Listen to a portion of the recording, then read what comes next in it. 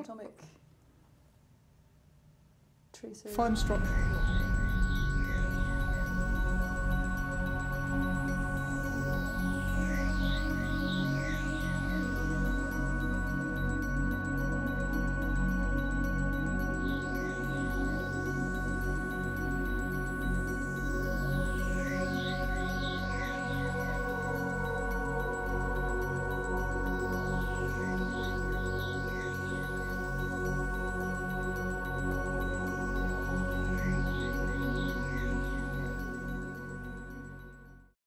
Here we are, the Royal Observatory in Edinburgh, and like many observatories around the world, it's built on a hill, so we have lovely views of, in this case, over the city of Edinburgh.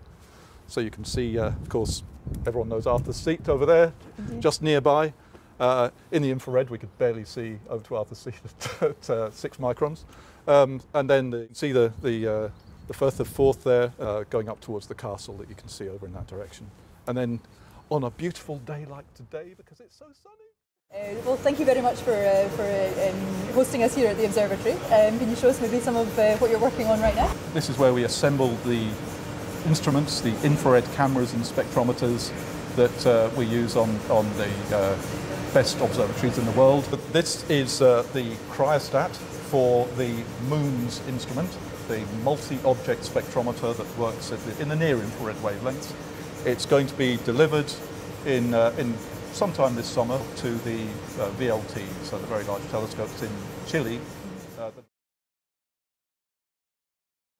The latest instrument we built before Moons that's been in the news for the last couple of years is the MIRI imager and spectrometer, where here in Edinburgh we led the design and engineering of the whole instrument. So when you say that it was led from Edinburgh, was that the whole conception and some of the building as well?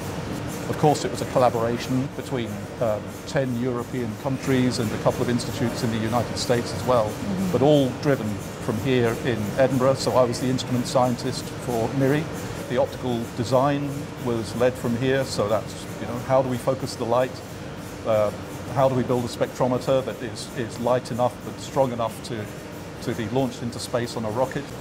A kind of a lifetime experience for me. The team were young, diverse, and they performed spectacularly well. And so at what time was the MIRI instrument delivered to Houston to make those final tests? Because it's obviously it's much longer ago in the timeline than the final launch. These things, they are a life's work. There was a decade to build it, then it was a decade of testing it.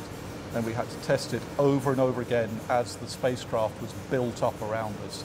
So every time another instrument would arrive, we would make sure that there was no interference or crosstalk. And every time we had a bit more capability, so our tests could be a bit more flight-like. Because that's the mantra. Yeah, you want to always test your instrument as it's going to be used in flight. And so, yeah. That's our cue so to go. we'll head this way. Yeah, great.